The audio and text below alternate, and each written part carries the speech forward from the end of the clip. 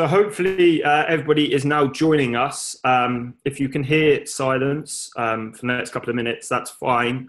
We'll just wait for everybody to join before we do formal introductions. So do not worry if you can't hear anything over the next couple of minutes. We'll wait till 12 o'clock before we start the session.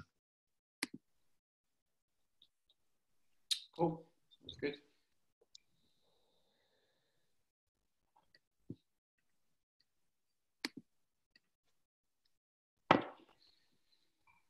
The participants are racking up quickly, so lots of people eagerly waiting, which is great to see. Oh, great. Okay. Oh, Guinness glass. I promise there's no Guinness in it. Bit early on a Monday morning for that.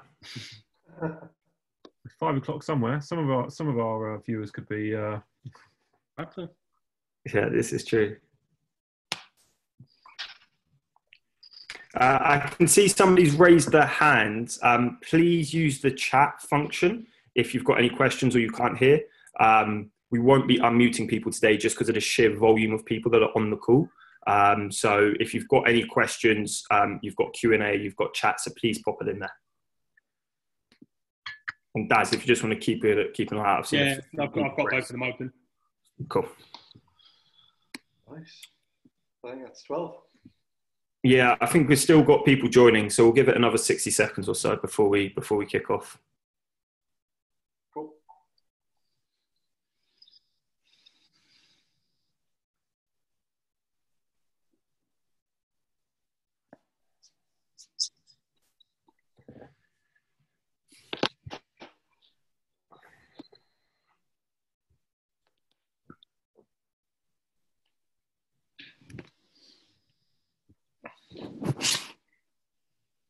And yeah, just for those that have joined recently, we'll just give it another minute or so before we kick off. If anyone's got any issues, please use the Q&A or chat feature for today. Participants is still going up, so we'll give people another 60 seconds or so. In the meantime, yeah, in the meantime, why don't we just do a quick intro of those that are on the call today? So if I start, my name's Mark. I'm the co-founder and CEO at hackajob, and I'm going to be hosting today's session. Phil? Yeah, so I'm the head of talent here at hackajob. So obviously work with all the candidates that use our platform, ensure that we've got good supplies for the clients that are using us to hire, and that our candidates have a great experience when they use our system. Awesome. Dale? Hi, I'm Dale. I'm head of product at hackajob. So I'm mainly responsible for making sure that we've got a brilliant working website and overall great service for you guys. Amazing. And Daz? I'm Daz. I head up the account management and customer success functions here at hackajob. So anyone that's currently a client or potential client probably has interacted with me at some point in their journey through hackajob. Just to answer the first question on the chat. So yes, this will be recorded and you can watch it afterwards. Awesome. But participants is still going up, but I think we'll give a quick intro into what we're going to cover. And those that are joining now, I'm sure they'll be able to pick it up. So just to check, Phil, Darren, Dale, you can see my screen. Because if you can see my screen, it means the audience should be able to see my screen. Fantastic. So, so a quick introduction to what we're planning on doing over the next couple of weeks. So, as you all know, obviously COVID-19 has fundamentally changed the place of work. We've seen a lot of our friends in the industry be furloughed, or certainly recruitment teams are less busy than what they were 6 to 8 weeks ago. So, we're very fortunate at hackajob where we've got some very bright minds when it comes to tech. So we thought it'd be amazing to run a 2-week program giving everybody an insight into the world of tech. Initially, it was designed for recruiters, but it's being shared far and wide. And if you're not involved in the world of recruitment, it will still be very applicable to you. So we've been absolutely overwhelmed by the response. I think the latest count, we had about 420 people sign up for this. which is incredible. We were not expecting to get that response. So I guess before we jump into today's session, which is going to be an introduction to the process of actually building a product and going through all of the various roles, we're just going to do some quick housekeeping. So first and foremost, please be kind. Everybody that is on the call today is managing a full-time job as well, and we are not full-time teachers. I know just how important or what a skill it is to teach, because my mum is a teacher. So please do be kind, but challenge us. The world of technology is constantly changing, and we want to apply as much of this as possible to the world of recruitment. If we're giving insight that you think you've got a different opinion on, please jump in. We want these sessions to be as interactive as possible. We're catering from beginners to experts, so people that have never hired a technical person in their life, right the way through to seasoned technical recruiters. Please stick with it. Today's session is very much an introductory session into the world of technology. So if you've not come across tech before or recruited in tech before, today will give you a really great foundation so that from tomorrow onwards, everyone's starting from the same level. From tomorrow, the sessions will get more technical. And we will go deeper into specific areas, but it will be relevant for everyone that's involved. Just to make sure that we cater the content as well as possible over the coming weeks, there is a poll that you guys can now contribute in Zoom to just give your experience in this sector. And a bit of admin, you'll be invited a new Zoom webinar link each day. So if you're planning to stick with us for the 2 weeks, please do not use this link again. You can't do recurring Zoom webinars. So Daisy will send you a new link for tomorrow's session. And if you've got any issues, please email Daisy. I think finally, if you want to interact with the panelists today, please use either the chat or the Q&A function. We will not be unmuting people from raising hands just because of the sheer volume of the people on the call. But we do want you guys to be involved, so please use the chat and the Q&A feature.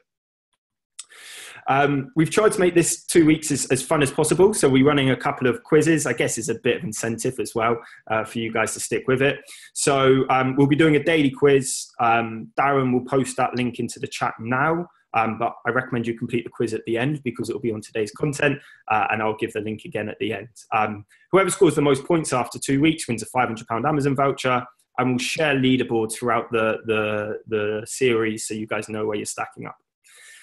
Secondly, for a bit of fun and to try and build some social engagement, when lockdown came in, we launched the hackajob wine club in partnership with the wine list.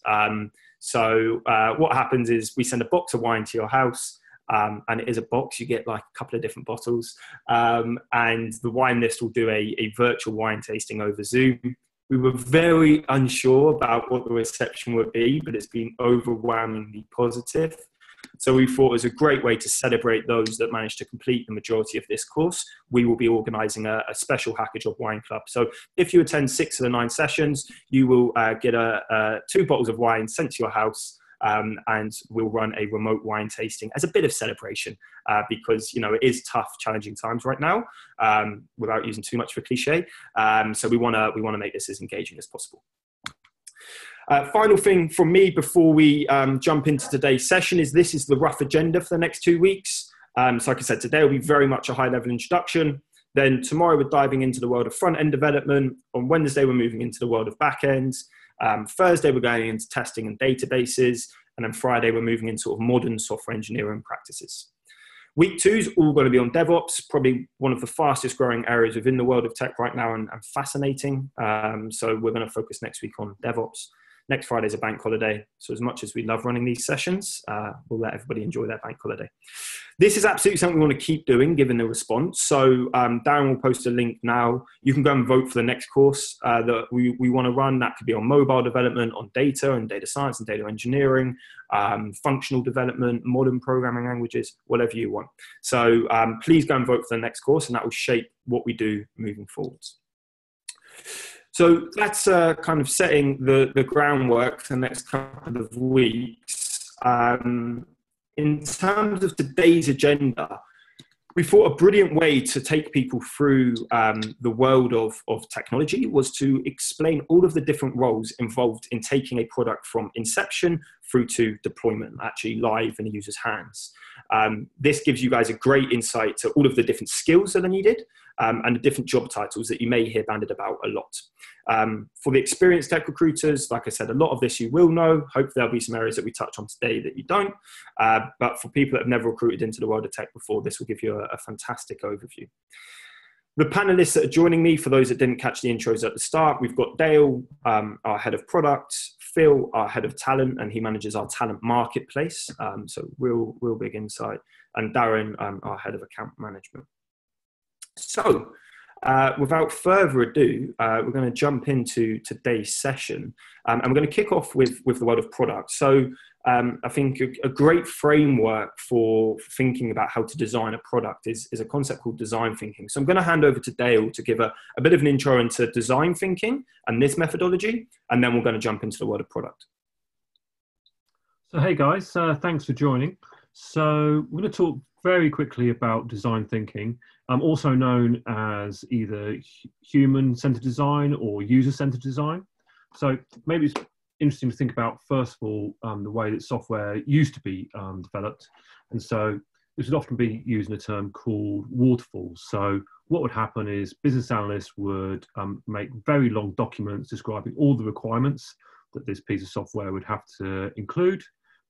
Project managers would then design a project plan to understand all the different people in the business they would need, or contractors or other talent they would need to go and deliver that plan. And then figure out all the timing and handover. So who needed to be where, when, what was the artifact that needed to be handed over through that waterfall process. So waterfall, in as much as each work stream would look like a line on the plan and then would then drop down to the next team like that in a waterfall sort of design. You see my screen going down. What most teams in software development now are working in a process called agile, or working in short increments. So rather than working on a 6 or 12-month project, they're working on a single product, but improving that product in what they call sprints. So normally time boxes about 2 to 3 weeks, where they're iteratively improving and releasing new versions of the product to their users. These teams are cross-functional, so that means that they're not, rather in a waterfall world where there's a team of business analysts, then a team of designers, then a team of software engineers working one after the other. The team works collaboratively, more interactively throughout that process. And so what this diagram, and there's a few different versions of this diagram, is trying to explain, is that if you look at the top right, the need is to really get inside the head of the user. Who is it you're trying to help, and what is the problem that they need to solve? Really define that problem as we go around to the right. Then only at the very bottom start to think about what are the ideas, what are the solutions that might try and solve that problem. Prototype that problem, test those solutions out in the market, and then build and implement those things. And then the cycle starts all over again. I think the key thing to pull out here is, and we'll touch about when we talk a little bit about design in a moment, is those prototypes or those tests and implementations don't necessarily have to be built into fully formed application or software or code. Often I've seen some of the best prototyping is just sketches on paper with post-it notes, and the designer or researcher working in tandem with their users as well. So that's just a very quick one on design thinking. And I think next, Mark, we're going to talk about product management as well. Great. Yeah, absolutely. So thanks for that intro, Dale. So I think just pretext, I think product management can mean a load of different things to a load of different people. So one of the reasons we wanted Dale on this call today is Dale was spent the last 10, 15 years of your career, Dale, in the world of product management in various different roles in companies. So Dale comes with sort of first-hand insight into what that product process looks like. Yeah. So over to you, Dale, on product management. Great. Yeah. So if we bring up, so I think what this image sort of evokes is the various perspectives that there are about product managers and what they do and what they're good at and why businesses have them in their organizations. But ultimately, I mean, I certainly think of myself on a day-to-day basis as Superman. But I think the bottom right, I think really sums it up, is that it's a very multidisciplinary role. And so not only do product managers do many different things in their day-to-day roles, but also there are many different types of product managers. So ones that maybe a focus on the day-to-day delivery or running of that agile or scrum team, to try and get the best productivity out of their team of designers and software engineers, to maybe thinking about the marketing or positioning of their new products, or evolving the brand of their business and their products, all the way to like the long-term strategy of the business. So there's product managers doing all of these things independently and overlapping at the same time, depending on the type of organization and business they're working in. I think the other thing to talk about product management is that because that multidisciplinary state, people often come into it through different paths. So some people come in from a software engineering background, often also designers, which I've mentioned a couple of times, but also business analysts, project managers, or possibly the marketing functions as well. And so the best product managers are able to maybe lead in one of those areas, but then score a 6 or a 7 out of 10 in some of those others, and develop those skills as they develop through their career, hopefully. On a day-to-day basis, what is it really? Well, people often describe product management, if you look at blogs like Mind the Product, they talk about being the meeting point between UX, tech, and business.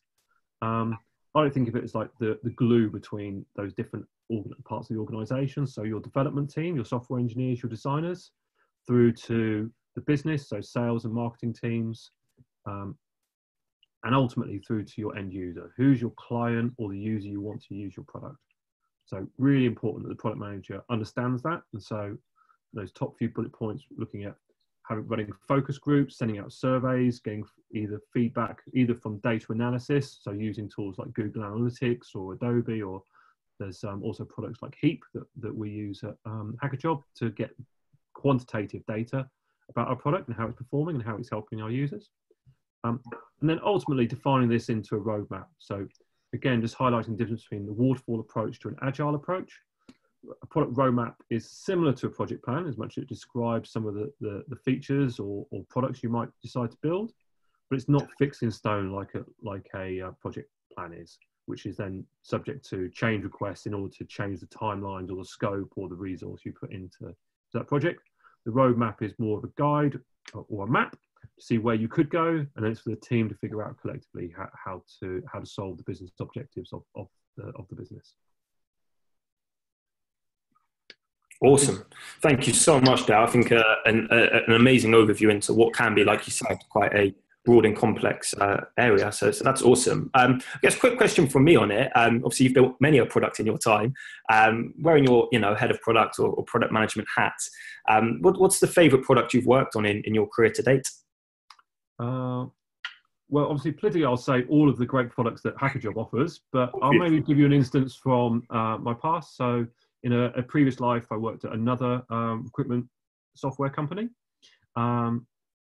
And we looked at how to service our clients better. So we looked at how to consult them. And so we developed some data analysis techniques to allow them to compare themselves to their competitors in the market. The thing that I think is really interesting about this, like collecting that data and processing that data and understanding it for our client, was a hugely technical challenge. So using all of the skills that we're going to talk about through the next few weeks, collecting huge amount of data, so using data science, software engineering, and data engineering to deliver it. But ultimately, the thing that our clients saw was actually a presentation, so a PowerPoint presentation. So it really shows that not all of your products have to be applications or websites. They can be delivered in lots of different formats. Amazing. Awesome. Yeah, I think it sounds like a wicked product, and maybe something we should be doing a little bit more of at hackajob as well. Yeah, so watch this space. Nice one, Dale. So guys, people watching, if you've got questions about any of the areas as we run through them, please jump in as we go. There's some good questions already. Okay, great. Daz is managing the Q&As. I'm conscious of time. I'm going to keep quite a good pace to today's session because we've got a lot to cover. But Daz, if we just want to take maybe a question from the audience on... Yeah, so we've got a few questions. So Dale, if you keep these succinct. Yeah. Do product managers generally handle one product at a time, or can they work with multiple? They can work with multiple, absolutely. So depending on the size of the team or the number of teams that the product manager is responsible for, you could be having very deep focus on a single product or feature set, and you could be working on that feature set for weeks and months or even years, trying to optimize it, and you could be doing, and that product manager could be doing that similar sort of process across multiple teams. So, or you could be launching new products iteratively through different work streams. So think about hackajob, we have both candidate-facing product and client-facing products. At the moment, we've got a team that's working simultaneously on products that affect both sides of the marketplace.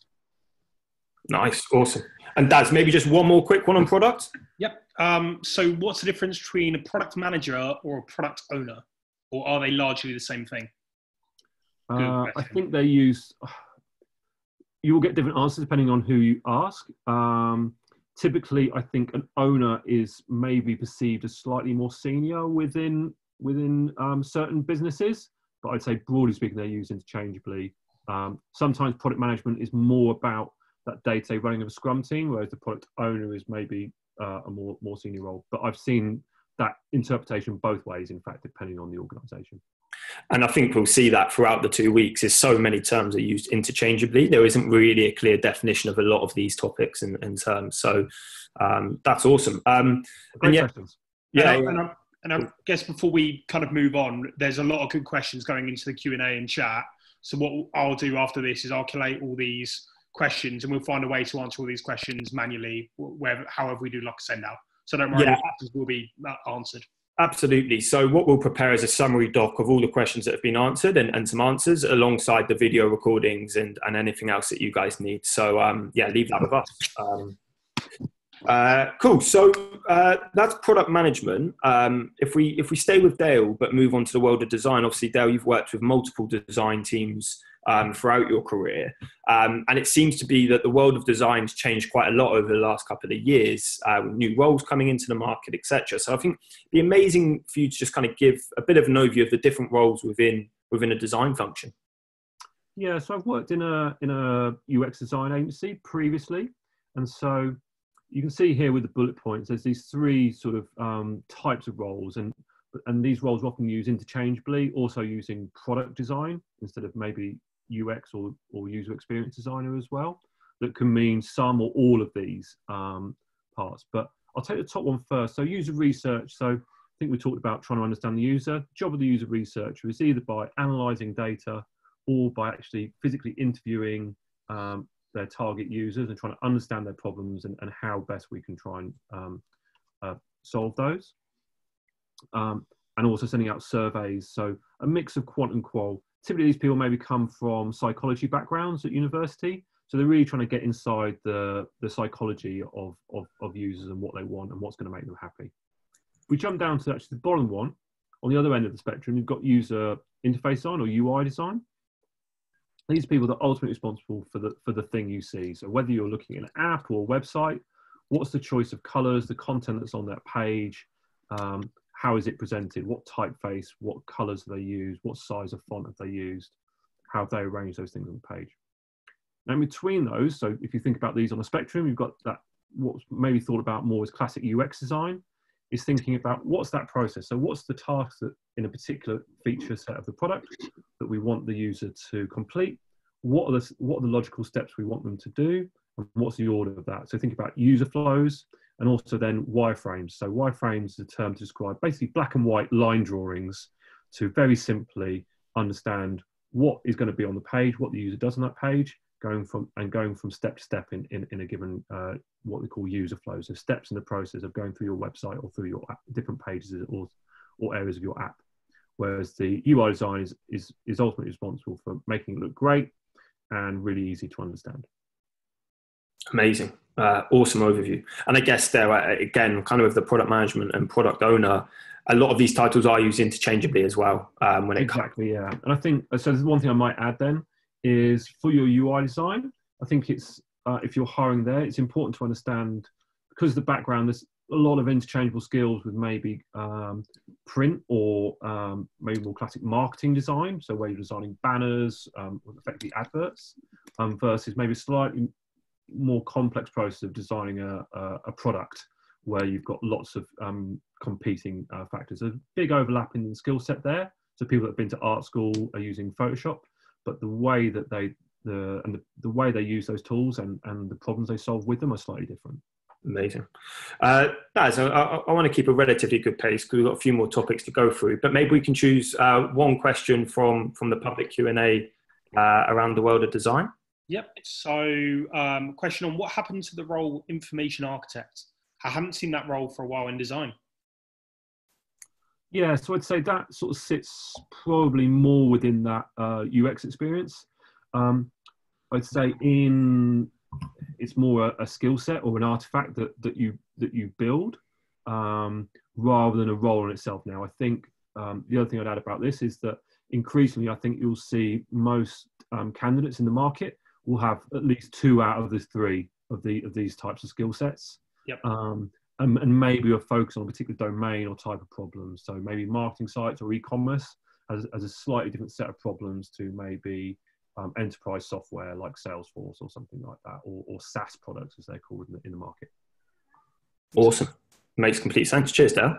And guys, please keep adding questions. Like I said, we will follow up with a summary of all the questions asked and our insights into them. I just want to make sure that we don't overrun. But awesome. So great start. Thank you so much, Dale. We've looked at kind of that early phase of design thinking. So we've got some user insights. Maybe we understand their problem better. We're going into design, and we've got maybe some wireframes or some user flows. And now we move into the world of development. So Fiad and Daz are going to take the lead on this side. I think before we jump into front-end development, just to make sure that we're not using jargon that people don't understand, I think some key concepts for us to go through when we talk about development. Maybe Fiad, if you just want to give a very high level over to what do we mean when we talk about a programming language, what do we talk when we mean, or what do we mean, sorry, when we talk about a framework, and also this concept of open source, which I think will come up quite a bit over the next couple of weeks. Yeah, for sure. So in terms of a programming language, I mean, there's a lot of similarities to actual language. It's how we communicate essentially within software development. So basically, it's a set of instructions and commands that you can kind of create, you can manipulate to create certain outcomes. On a really, really basic level, I don't know if anyone had kind of a MySpace page years ago, or WordPress, or any sort of website where you've kind of been customizing it slightly. The very, very simple level is even just put this text in bold is a very, very basic level of HTML programming language. Or if you've kind of used SQL queries within a database, so whether you've used Excel or Google Sheets or what have you, again, that's very, very, very basic code. So it's using instructions and commands to create outcomes. In terms of a framework, so a framework's a set of libraries or common functions. So they're essentially shortcuts or building blocks which you can use to kind of create an application. So you're borrowing previously written code. So I don't know, every time you want to create a search box or some sort of new functionality for your website, obviously thousands of developers have written that code before. They've created that kind of end result before. So you can borrow bits of the code that they've used to save yourself a little bit of time. And then open source is basically non-licensed software. So a good kind of example is we have closed source software, which basically was Microsoft for a long time. So C# and ASP.NET, the earlier versions of Microsoft's technology, were closed source. So you had to license them. You had to pay a license fee each year to use them. Whereas with open source technologies, so Java, Python, various other software development languages, they're free to use, but importantly, they're free to add to as well. So Darren's going to come on to JavaScript in a second. When we sort of talk about JavaScript frameworks, there are thousands and thousands on the market. You think of a noun, add JS after it, there's probably a JavaScript framework. So the only reason there are so many is because it's open source and people have been able to add to that project. Amazing. Great overview. Thank you, Phil. So Darren, if we jump into actually front-end development now, do you want to maybe just give a very top-line overview of front-end? And for those listening, bear in mind, tomorrow's session is just on front-end. So we'll go a lot deeper on this tomorrow. But for those that are maybe completely unaware of what a front-end developer is, do you want to give a brief overview, Darren? Yeah, so the way that we think about front end in a lot of ways is like your face. So it's how is someone interacting with the particular application or website. So when you're going onto a traditional e-commerce website, that's what you're seeing from a front end perspective. Within front end, there's several different tools. So if you're looking at HTML essentially it provides a set general rules to suggest how content should be displayed on the screen. And then CSS is more of the look of the web page. So that's looking at, like Phil was talking about earlier, with fonts and colors. That's what CSS is doing, looking at layouts, etc. Then JavaScript is essentially anything beyond that. So scrolls, buttons, features, graphics. At a very high level, that's what we're talking about when we talk about front end and the tools within it. And then within CSS, you have Bootstrap, Sass and Less, which are frameworks in the easiest terms. And then JavaScript, these will be terms that anyone that's done any kind of front end recruitment will be well aware of. React, Angular, Vue, but like Phil said, there's thousands of frameworks within it. So stuff like Meteor, or even Angular gets more complicated that we'll go through tomorrow with Angular, and then Angular.js. So amazing. And I guess linking it back to what Dale just talked us through around design, obviously elements here that also focus on design. So how does a front-end developer interact with the design team? So essentially what they're doing is taking the design elements from that team and the concepts and converting them into code. So me and Phil often talk around this, but from a well-rounded front-end developer perspective, they will have an element of design in their background as well. Although they're two different disciplines, they kind of fall not one in the same, but there's a lot of crossover between the two. Awesome. Okay, great. And as mentioned, oh, sorry, Daz. Just seeing if there's any questions in the chat as well that we can go to. Yeah. And as mentioned, we've got a whole hour on front end development tomorrow, so we'll definitely dive in deeper, especially into the world of JavaScript, which is probably the most important programming language in the world now.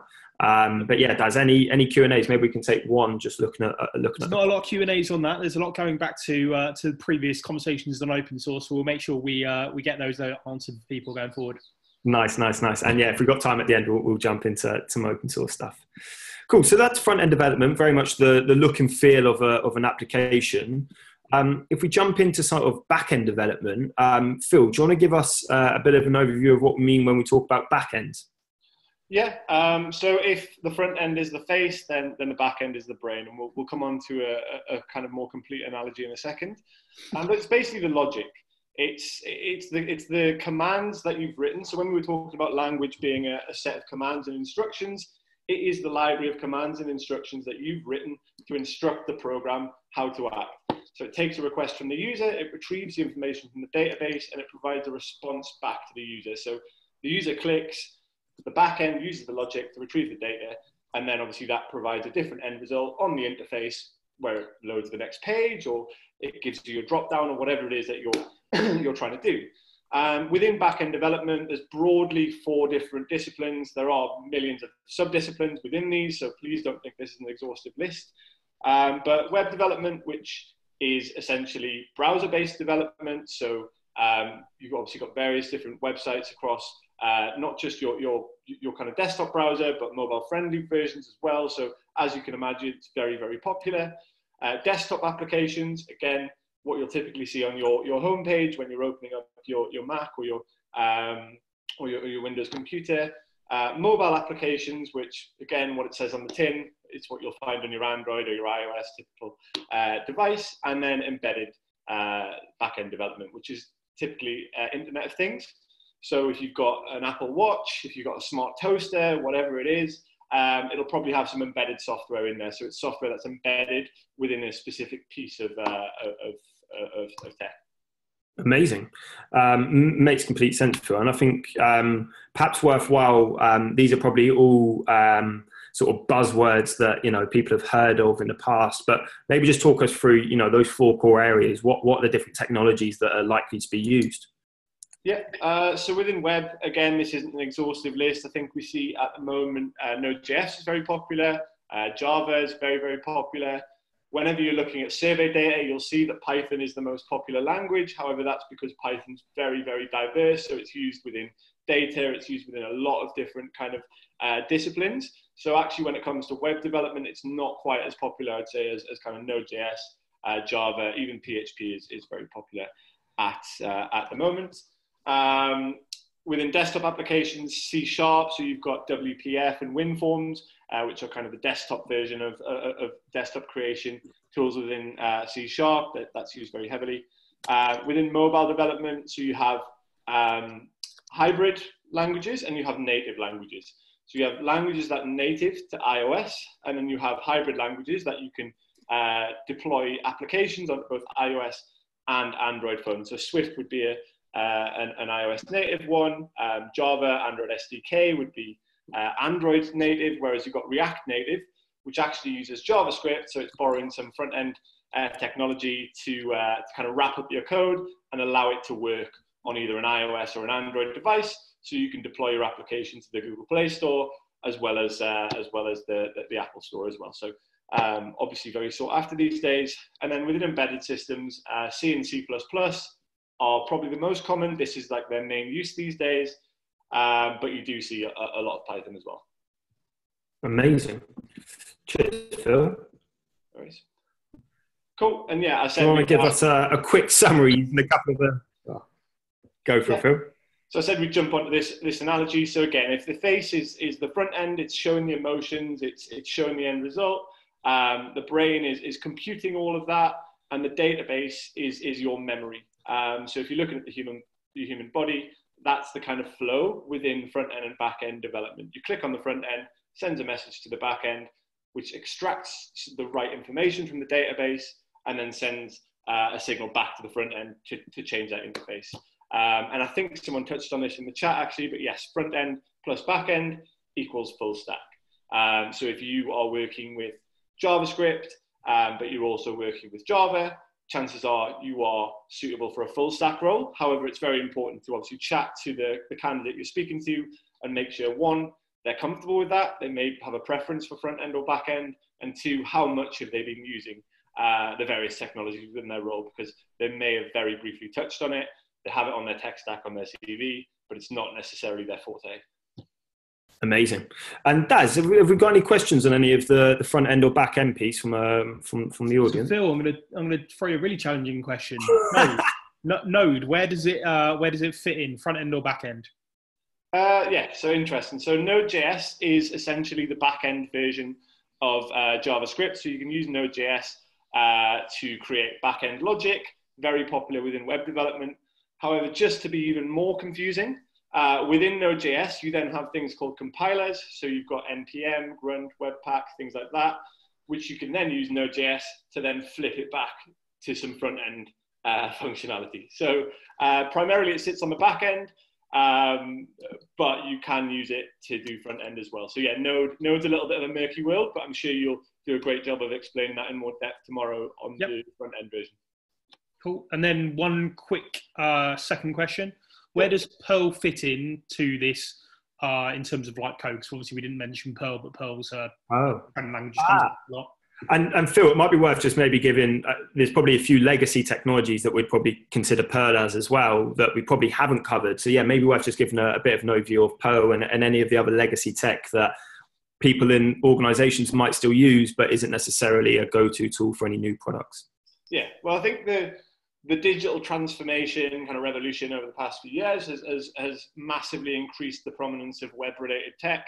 Every company out there has a website. Every company with any sense is trying to digitally transform. You want all your transactions online. You want all your business development online. You want to be able to interact online. Whereas not every company has an embedded product or an app or a desktop product. So web technologies are very much the most popular at the moment. But yeah, you do have some legacy technologies. So you've got Perl, which is a legacy backend language that, to be honest, is falling out a little bit of favor. It just doesn't have the functionality that, say, a Java does or a Python does. You've got COBOL, which again is a very old language, which is mainly used for kind of infrastructure mainframes. So it's kind of embedded, but it's basically embedded when computers were as big as your house. And and you've got essentially C as well. C is an old language. It still has a lot of use within embedded technology, but it's not typically used for anything but embedded. And even within the popular languages, you have their legacy kind of antecedents. So you've got VB.NET, for example, within C#, Visual Basic, that is. Not very popular these days. Typically, everything's moved towards either ASP.NET or .NET Core, which is by far the most kind of sought after. Or within Java, you've got JEE, which is Java Enterprise Edition, which again has kind of fallen out of favor because modern Java is typically anything version 8 and above. 8 up to 12, I think, but it's so hard to keep up with. They come out so often. Nice, and I appreciate you covered a lot there, Phil. We'll make sure all of that's included in the wrap-up afterwards, because tons of really interesting insight there. And I think just to build on what Phil said there is, whilst they may be considered legacy technology, some organizations absolutely still will use them. There's also proprietary programming languages, where basically organizations build their own language, which can also make hiring slightly challenging, but we'll probably come on to that as we go through the course. So if that's kind of software development, just checking the clock. Yeah, we're good. We've got 20 minutes. We'll rush through this next part. So QA and tests. So if we just take a step to reflect on what we've done so far when we look at design thinking. So we've spoken to our users. We understand their problem and their pain in really great depth. The design team have turned that into wireframes, maybe some UI elements with specific colors and elements like that. The front end team have then taken all of that design work and translated it into code. So it's now an application that, you know, a user could go and click and use. The back end team have then built all of the logic behind that application. So when you click a button, as Phil explained, it will go and retrieve the information from the database and display that back to the user. So we've gone on this journey so far, and now we introduce QA and tests. So Darren, do you want to give a brief overview of what we mean when we talk about either quality assurance or testing? They're used interchangeably. Yeah, sure. So testing in its most highest form essentially is looking at a piece of software, application, website, whatever it may be, and testing it to make sure that from a user perspective, it functions properly. So within test, you've got a couple of different areas. So you've got manual, you've got automation, and then you've got SDET. They're the three typical QA types that you'll see. So what a manual tester is doing is intimating user behavior manually. So they'll be clicking through websites, utilizing a human approach to everything, whereas an automation tester will be using frameworks and scripts that are already designed for them to test the software itself using technologies like Selenium and SpecFlow. And then the software developer in test is essentially developing and building those test frameworks from scratch. As anyone that is in that 4 years plus that we've got in the poll will know, finding an SDET in the market right now, they're absolute unicorns, as we put on the slide. So I'd love to hear what people are doing to get around this problem at some point. Yeah, I think on Thursday, we're going to go deep into the world of QA and test, as well as looking at different types of databases. So any challenges you guys have got, please get in touch with them and we can include them in Thursday's session. I think that's one thing we've not touched on, which might confuse some people, but some people might have some questions around it, is the process that a software developer goes through to test their code. So when we talk about stuff like unit testing versus what the quality assurance team do when they test code. Do you want to just talk through maybe the difference between sort of unit testing by a software developer and maybe one of these types of testing from a QA engineer? Yeah, so we're going to go into a lot more detail on it tomorrow. So I don't want to put too much confusion into it because it's got its own section tomorrow. But from a unit testing perspective, unit testing is exactly what it says on a tin, where you're testing a minuscule amount of code at its smallest kind of level, whereas a QA tester or a information tester or an SDET, they'll be testing the entire functionality of the application. So we'll go into it with further detail tomorrow, but that's essentially the difference between it. Majority of clients that we work with and majority of companies on the market will still have a testing function despite the innovation of new concepts like unit testing and TDD, for example. Amazing. Yeah, I'm excited to dive into that on Thursday, and I think we'll touch it on Friday in the modern software engineering part as well. Definitely. Cool. Any questions from the audience on QA and test? Let me just go back. Apologies, doing multiple. Fine. So there's a question on, can you briefly explain how testing fits into dev practices, e.g. TDD? Is it a separate function, or are the engineers doing this? So yes, you kind of jumped into kind of what we're going to be going through on Thursday. But again, the majority of clients we work with will be utilizing TDD. How deep they go into TDD is questionable. Like, it's an interesting concept in the market. That when you look at how companies are utilizing TDD, are they doing it at the base level all the time? We can kind of discuss that on Thursday. But yes, essentially most clients, like I say, will be using the developers to develop their own unit tests, but also have a testing team. Yeah, I think we see very few businesses that have decided to take the approach of no QAs.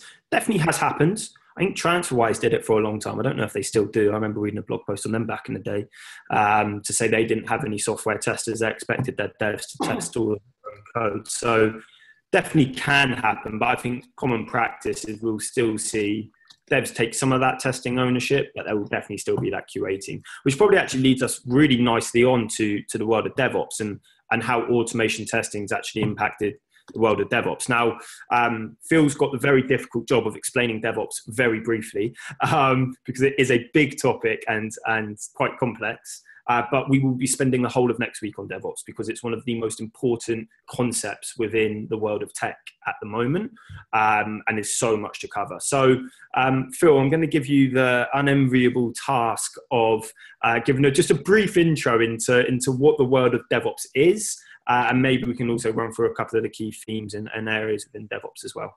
Yeah, absolutely. So if QA is kind of focused on quality and speed with emphasis on the quality, DevOps is focused on quality and speed with emphasis on the speed, but obviously still maintaining that level of quality. So it's a combination of software development and technology operations aimed at reducing the software development lifecycle. So it's basically process as well as actual kind of tech. So whether that's coding or cloud technologies or whatever it is, it's kind of the merge of those two previously separate disciplines. So DevOps is very cloud focused. Anyone who's sourced for any DevOps engineers will know typically that you'll be focused on people that have certain cloud technologies, so whether that's Amazon Web Services, Microsoft Azure, Google Cloud Platform tend to be the most popular three. And that's because what DevOps is, what it's allowing you to do is constantly deploy new features without kind of breaking your existing system. So if I cast my mind back about 4 or 5 years, I used to get a text from Barclays probably every 6 months to say that their systems would be down for 24 hours because they were having to implement some new features and new fixes, things like that. I don't get those anymore. And the main reason behind that is the DevOps culture that's kind of grown over that time. So if you're working on a new feature, you don't want to just deploy it right into your live system because that new feature might break your live system. If you're IBM or if you're a huge global business, even an hour's downtime could be dramatically, could cost you a lot of money, essentially. However, if you obviously want to be able to iterate as well. You want to be able to build new features and deploy them into your current system because that's the nature of tech. So how do you marry those two things up? So you create a cloud container, which is basically you replicating your existing system within a cloud, within a kind of container on the cloud. It's a little sandbox. You can play around with things. You can break things. It's not going to affect your live system, which is why you need the cloud essentially for a DevOps culture. Once you've got your live system in there, you've got your new feature, you want to kind of make sure that they work, you then need to go through your configuration management process. A very simple analogy I kind of have for this is, if you imagine you've got a jigsaw with one piece missing, the configuration management process is making sure that this piece fits into your jigsaw. So once you've done that, yes, you make sure that it's the exact same shape, it plugs into your existing system, it's not going to break anything, everything works. You then need to move on to your continuous integration and continuous deployment pipeline, or CI/CD will be what you'll see on a lot of CVs. And it is essentially a pipeline. So it's a series of automated build tests that are already built into the pipeline. It does go alongside something called BDD, behavior-driven development, or behavior-driven design, which we'll come on to next week as well. But essentially, you put your new feature into one end of that pipeline, it goes through the tests. If they're happy with it, it all works, boom, that's deployed into your live system. All your end user has to do is hard refresh their browser, and there we have it. They've got the new feature there, they've got the new page, whatever it is. So it's really seamless, and it allows companies to constantly be adding to their products and their websites. Amazing. Thank you so much, Phil. And if that was went straight over people's heads, like I said, we're going to spend the whole of next week on DevOps. So we'll take each of these topics on a daily basis and dive into a lot more depth. I guess quick question from me, Phil. You know, the concept of the cloud, you know, a lot of people will be familiar with. But I guess just give us kind of like the history. Why was it so significant? You know, such a significant milestone, I guess, for software development with the concept of the cloud. Obviously, AWS made it or commercialized it in, I don't know when, 06, 07. But why was it such a significant leap forward for software development practices? Yeah, so obviously lots of different reasons, but I think if you could boil it down to two main reasons, one would be kind of what I've just covered. You've got massively increased computer power, massively increased computer storage with that. Being able to host data on the cloud, which allows you to deploy new features quicker, and all of that, all of those things that go along with DevOps. But on a more basic level, it allows you to automatically update your system using the cloud. So you don't have to buy CD-ROMs anymore. You don't have to buy floppy disks if we want to go back even further, just to upload new programs or to update things. You can do that directly from the cloud. And again, you know, if anyone's got a PS4 out there, there's no going out and buying a disc anymore like you would have had to back in the day for your PS1 or 2. You just download your new game instantly. So if you imagine that concept applied to tech across the world, it's, you know, it's absolutely unfathomable how much impact that it has had, just the ability to share data and to host things on the cloud. Yeah, absolutely. And we will include a roundup of today's topics, but I think a great series of books, if anybody wants to read further on these topics, is called MIT Essentials. So MIT, obviously top uni in the States, have written these brilliant sort of 100-page books that give a really great introduction to different technical topics. So they've got a brilliant book on cloud computing.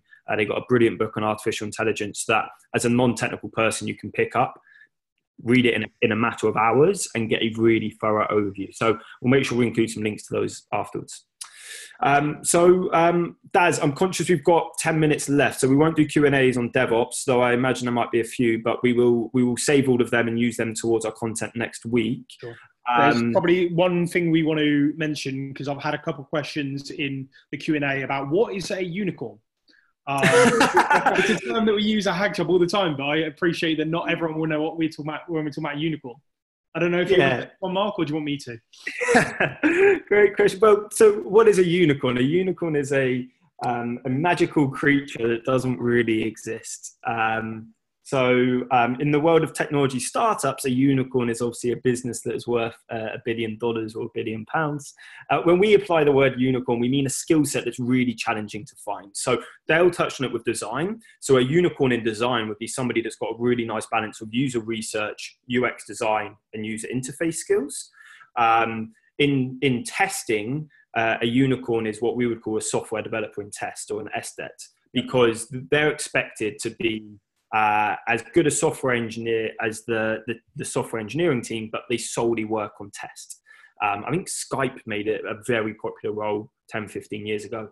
That's what we mean by a unicorn, sort of a magical human that is incredibly hard to come across. Hopefully that makes sense. Nice question though. Cool. So Daz, again, very challenging task to do a very brief summary of data science. So the initial plan was that we would cover data science in this 2 weeks, but we've lost a day with the bank holiday next Friday. And we thought better to take things slow and go deep than try and cram too much into this 2 week period. So there is that whole running for you guys to be able to vote for which course you want us to do next. I would love us to do something deeper in data science because it is a fascinating world. Obviously, the biggest buzzword probably in tech right now is artificial intelligence. So it'd be amazing to dive deeper into that. But Darren, do you want to give us maybe just a 60-second overview into the world of data science at a very high level, before we move on? Sure. So data, massive, like Mark says, massive little market out there. When I say little, huge. But essentially what happened with the data was an explosion with the introduction of big data. So if you look at a PNG, right now it's the same size as what NASA used to launch the rocket to the moon. So everything is changing in that side. But also from before we were looking at like a gigabyte, you'd be analyzing that. Now you're talking about terabytes. So that has meant that we now need people who specifically look after this area. When we're talking about structured and unstructured data, so you're looking at relational databases, which is like SQL, MySQL focused, which is columns, tables, rows, and then you've got unstructured data. And unstructured data essentially is non-rational, if you see that word, and it's looking at, in the most basic terms, is looking at data structures that don't relate to rational databases, i.e. columns, tables, and rows. And you would often use this for speed purposes, but we'll go into a lot more detail on that during the Thursday database session. And then from a data science perspective, so data scientists are essentially gathering insight from user behaviors, utilizing tools like R, SQL, Tableau, and what they are. So imagine it be going onto an e-commerce website, you're clicking through the buttons and they're looking at the behaviors. So over time, what will happen is they'll use your behaviors to siphon you to other items that may be of interest to you. At the most broad, basic terms, that's kind of what data scientists do. But like Mark says, it is a massive topic. So I would love for that to be the next topic we do once we get through these sessions. Awesome. Thanks, Daz. And I think if we apply those last two principles of sort of DevOps and data science back to our design thinking and kind of go through that journey again, you can imagine that the product guys and girls are, gathering insights from our users, understanding their problem and what their pain point is. The design team then translate that into wireframes and user journeys. The front-end team take those design elements and convert them into code, into web pages or mobile apps or whatever it might be. The back-end team build the logic, the brain of an application, and how it actually works. You've then got the QA team to test it, make sure it does what it says and it doesn't have bugs. The DevOps team then deploy that application so that it is now visible to the public.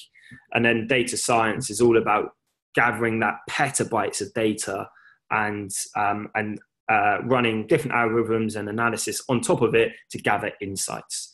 And as Dave outlined at the start, very iterative process. So that was a lot to fit in 56 minutes. So hopefully we didn't fly through things too quickly. The real purpose of today's session was just to get everyone's baseline knowledge to a similar standard. As mentioned, we have a quiz.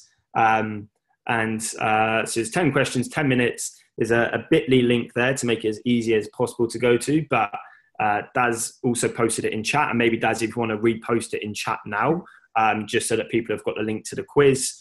There is a £500 Amazon voucher up for grabs. So, dive in.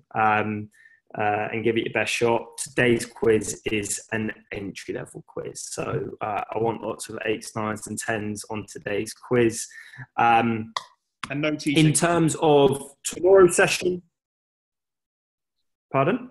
I said no cheating as well. Don't Google the answer. Oh. No cheating. Yeah, it's quite funny. I was doing a pub quiz on Friday and someone said, how do you know we're not all cheating? And I was like, well, that's the basic point. Come on, guys. Like, nobody likes cheaters. So in terms of tomorrow's session, we're going to, ramp it up a little bit and go deeper into different areas. So tomorrow's going to be all on front-end development. 12 to 1 on Zoom again. Please bear in mind there'll be new Zoom details. And tomorrow's structure will be slightly different. So we'll probably spend around half an hour on the technical topic of front-end development. We'll then spend about 5 to 10 minutes on some recruitment insights. So we'll give you guys some salary data, most in-demand skills, et cetera, et cetera. And then we want to finish it up with some real-life challenges that businesses are facing in the front-end world. So we've already had a couple submitted on LinkedIn. But if your business has got a challenge, like I said, it'll be completely anonymous, but we want to be able to kind of apply the technology to the world of recruitment. So we want to balance that as best as we can. I think final thing for me is obviously this is our first session of doing this. I'm sure you can all understand the challenges of keeping hundreds of people engaged for an hour running through technical topics. We want your feedback. So please, please, please email Daisy. Her email address is on the screen. Please be honest with us. We want to know what we can do better, what's been valuable, and what else we can do. So yeah, please send any feedback over to Daisy. We will follow up with an answer sheet to all of the Q&As that have been submitted. Plus we'll share the deck, plus we'll share the video. So tons of content for you to go away and read. And thank you so much for joining. Very, very excited to do tomorrow's session on front end. So we'll see you at 12. Just quickly, Mark, because we mentioned in the chat, how will people get access to tomorrow's session? The link will be sent out. Great question. So as Daisy has sent you the Zoom details for today, you'll get that another email. I don't know if it comes from Daisy or directly from Zoom with just new details. So it'll be directly to your email exactly how you got the details for today. Perfect. Nice one. Any other questions in the Q&A chat, guys, that I should pick up before we drop off? There's a lot of questions on how can they get a copy of it. I believe Daisy will be forwarding on copies of this slide and all the other slides going forward. Yes. Today or tomorrow. I'll catch up with her on that. Yeah, we'll send an email. So to whatever email you've registered, guys, we will send a pack of the deck, the video, Q&A sheets, as well as any further reading, as I know I mentioned a couple of books as well. Lovely. Awesome. On that note, thank you so much for joining, and we will see you again tomorrow. Thanks, guys. Thank you very much. Thank you. Bye-bye.